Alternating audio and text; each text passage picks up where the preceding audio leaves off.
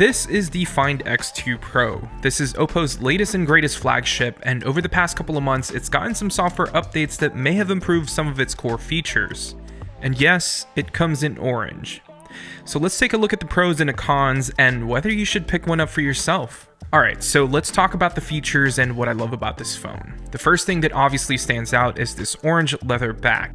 In a world full of glass smartphones, it's really refreshing to have something different, and this actually makes the phone so much more unique and more premium in my opinion. It provides really good grip when holding the phone, and you won't see a ton of fingerprints, which is super nice to have. Now up front is a 6.7-inch AMOLED 1440p display with 120Hz refresh rate that just looks incredible to look at. There is a hole punch display on the upper left-hand side, which is a lot better than having a notch in the middle, but that's just me though. The 120Hz refresh rate on this phone is somewhat similar to OnePlus 8 Pro and Samsung's S20 Ultra. The display itself looks really premium and colors are really accurate. Now one thing I'm a fan of on the display front is the ability to fine-tune your display settings, so you can go for a cooler or warmer looking screen, but you also have different display modes and the ability to switch between 120Hz or 60Hz, as well as change the resolution to save battery life. Now there's also a natural tone display setting, which basically just uses the ambient sensor on this phone to read the color temperature around you, and that will adjust the color temperature of your screen to match the surrounding area. It's kind of like True Tone for iPhone.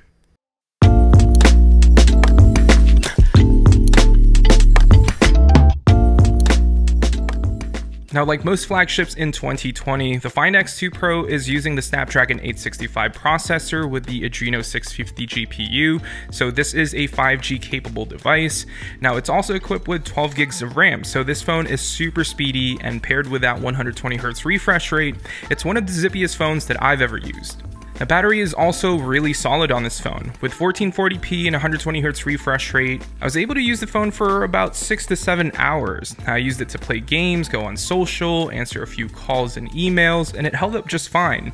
Now, the Find X2 Pro also features a 65-watt charger, which can recharge your device from 0 to 100% in a little over 30 minutes, which is incredible. And just recently, actually, Oppo just announced a 120-watt charger that can fully charge your phone in just 20 minutes. Now, unfortunately, this phone won't be able to take advantage of that, but I really like how Oppo is changing the game when it comes to charging your device. Now, one unusual thing that I don't really like to talk about is the haptic feedback on smartphones.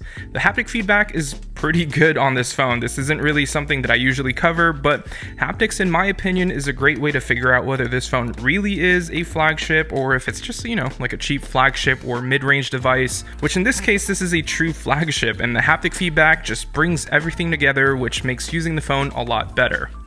Now, I thought I was going to hate ColorOS 7.1 because of Oppo phones that I've used in the past, but it's actually really good. Out of the box, there were some bloatware, but nothing too crazy.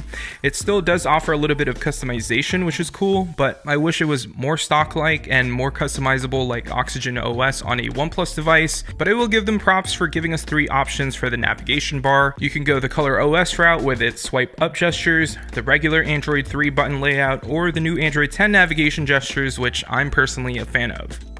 Last but not least, my favorite thing about this phone are the cameras. There's 3 in the back, which I think is the perfect amount. There's a 48 megapixel main camera with an f1.7 aperture, a 48 megapixel ultra-wide camera with an f2.2 aperture that also doubles as a macro lens, and a 13 megapixel periscope lens with an f3.0 aperture, which is a 5 times optical zoom with OIS that can also zoom in all the way to 10x. Now, the one thing I love about the camera is how accurate and neutral the cameras are. Photo quality is like a hybrid between iPhone 11, Pixel 4, and Galaxy S20. In broad daylight, you can really get amazing photos out of this phone. Now, colors aren't super saturated, the shadows aren't too harsh, it's not too contrasty. However, it is slightly over sharpened, hence why I think it's like a hybrid of all 3 phones.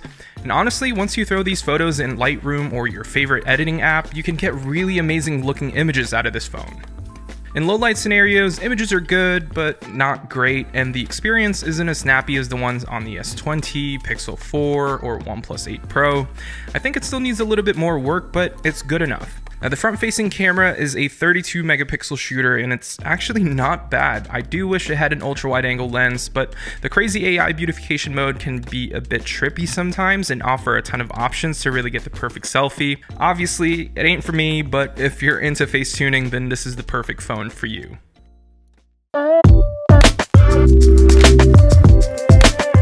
Alright, so we've got the pros out of the way. Here are some of the things that I didn't love about the phone.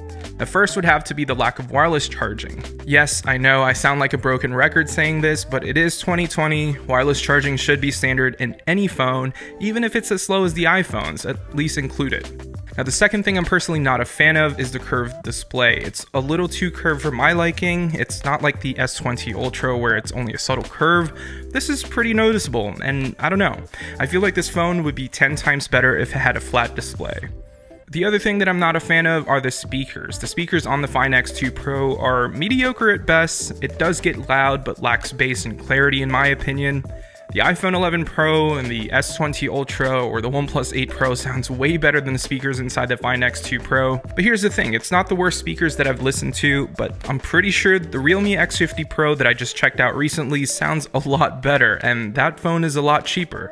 And speaking of cheaper, well, this isn't really that cheap. So as of right now, the Find X2 Pro retails for around $1,200 to $1,700, depending on which configuration you go with, and sometimes it's a little bit more than what I just mentioned due to import fees or third-party sellers just hiking the price up. This one in particular is the highest end model with 12 gigs of RAM and 512 gigs of storage, so it's pretty expensive. Now, I personally wouldn't pay over $1,200 for this phone given the lack of wireless charging capabilities and decent sounding speakers, but if you're a fan of Oppo and its design and the way they innovate, you can't go wrong with the Find X2 Pro. The updates over the months gave this phone so much more features and made the camera a lot better, so if money isn't an issue and you're looking for something different, a phone that looks super unique, I would personally pick this up. Now let me know in the comments down below whether you want to see how this stacks up against the OnePlus 8 Pro or the S20 Ultra, or if you want me to check out another phone. Anyways, thank you all so much for watching, and yeah, I'll see you all in the next one.